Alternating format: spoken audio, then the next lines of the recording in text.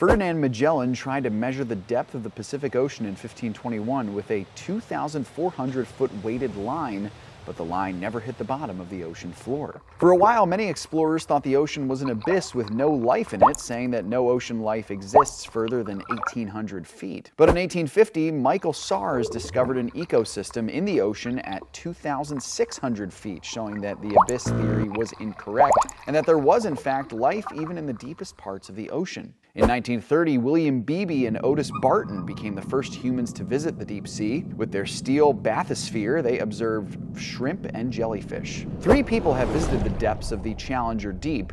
Film director James Cameron reached a record depth of 35,756 feet in 2012. But in 2019, Victor Vescovo descended 35,853 feet into the Pacific Ocean, breaking the record for the deepest dive ever.